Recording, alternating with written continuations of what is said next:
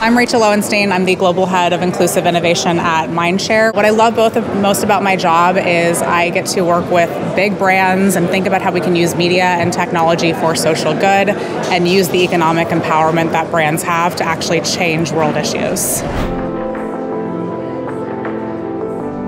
My prediction for the future of travel marketing is increasingly travel brands have to think about the role that social issues, political issues are having on travelers and increasingly put that into and infuse that into how they're approaching marketing. It can be thinking about how you can work with creators and influencers and support especially those from more marginalized backgrounds on their dreams with travel, as well as thinking about how you as a brand can use your own positioning, your own representation, your own media to further folks from more marginalized backgrounds.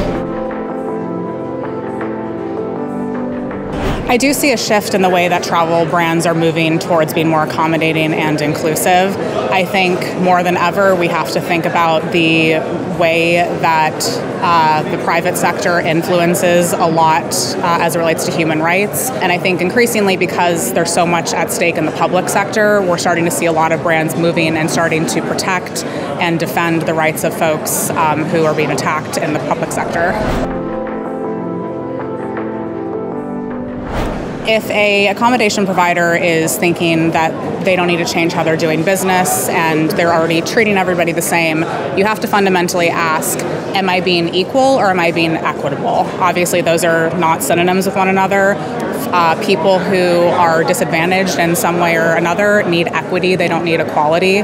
You're leaving as an accommodation provider a lot on the table if you're not thinking about equity over equality from a financial perspective, not just from a social impact perspective, because if somebody isn't able to travel or doesn't want to travel or doesn't feel safe to travel because those accommodations aren't being given to them, you're going to lose a lot of money along the way.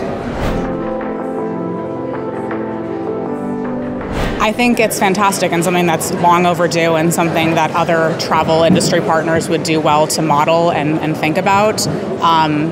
Increasingly with Gen Z and millennials, we're seeing more and more people come out as being queer or LGBTQ+. So I think if you're going to grow your brand and grow your business and you want to grow with a community like the LGBTQ+ community, where there are a lot of us, disposable income to spend, and we want to be traveling, you have to be thinking about the ways and the approaches that you can make it more safe for LGBTQ+ folks to be traveling. I think first and foremost is very clearly identifying your space as being LGBTQ+ safe and inclusive and making sure that you actually are. You've trained all of your staff. You fundamentally believe queer rights are human rights, that trans rights are human rights, and all of your staff is in alignment with that. Because the first and foremost thing that a lot of folks who are traveling, especially in unsafe places for LGBTQ+ people, will want to know is where I am staying, where I'm going to be sleeping safe for me, and having that clearly identified can go a long way. I also think simple things like honoring somebody's pronouns, using pronouns with your own staff as well, and making that very normalized, especially for non-binary people. I think other things that you can be doing from a travel accommodation perspective is working with other local businesses that are nearby and potentially close to your own hotel or other accommodation providers. And making recommendations of where you can go to eat, other experiences that you can go and do that are safe and inclusive and accommodating, and things that you belong in. The final thing that you can think about is going back to the point about training your staff and making sure that it's a holistic business approach and not just something that is a marketing approach. This should not be a marketing opportunity. It should be just fundamentally how you're doing business. Although our conversation is about social impact, it's also about business impact.